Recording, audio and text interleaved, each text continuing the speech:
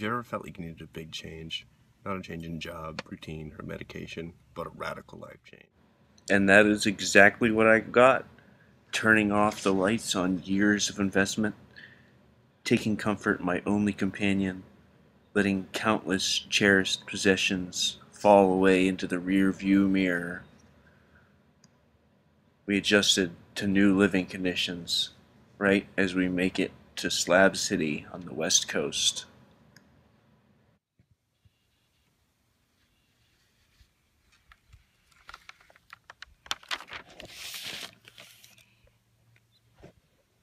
But spent in Slab City. So when I first got there, I met this really cool guy named Chance. I've kind of heard of him before, and he was playing his guitar on a brand new sine AC/DC converter, so it didn't cause interference with this amplifier. And he's a great musician. He also makes cartoons, blows glass, and he pretty much helps everyone that's worth it get along with each other. He also inspired put up all these signs all over the neighborhood that say one happy neighborhood. He wants everyone to get along, and a big problem is that all the people from the town really see these people as kind of a freak show, and they kind of hate them. So they just see people, so they want everyone to get along. You know, a lot of these people are kind of there by choice, but on a certain degree, they're really not. After checking out the mythical Slab City, we continued to explore Sequoia Park as we continued to head north.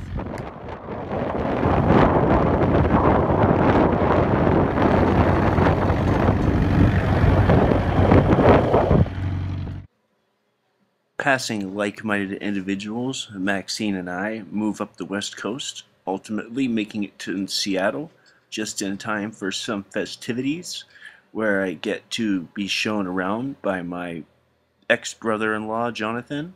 I get to show respects to Hendrix. We explored some ice caves, and little did we know that only hours later, a hiker would die in the exact spot where we are doing our photo shoot. Wow.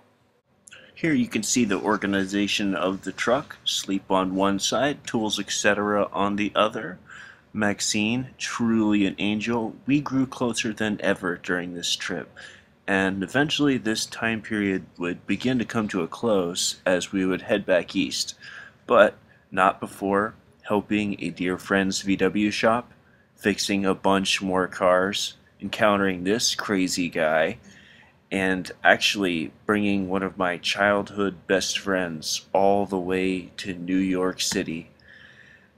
Rounding out the year, I ended up living in Fargo, North Dakota, with the same girl who'd broken my heart into a million pieces. What's the worst that could go wrong? I got back into being a mechanic with some official training and started to get my mojo back